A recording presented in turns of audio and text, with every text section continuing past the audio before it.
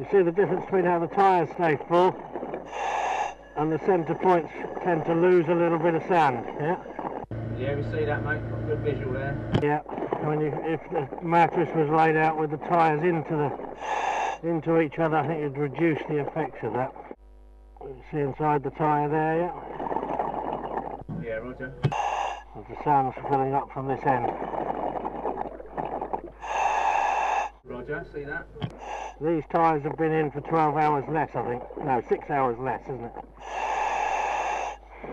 Yeah, so roger. See again, they're all starting to fill up.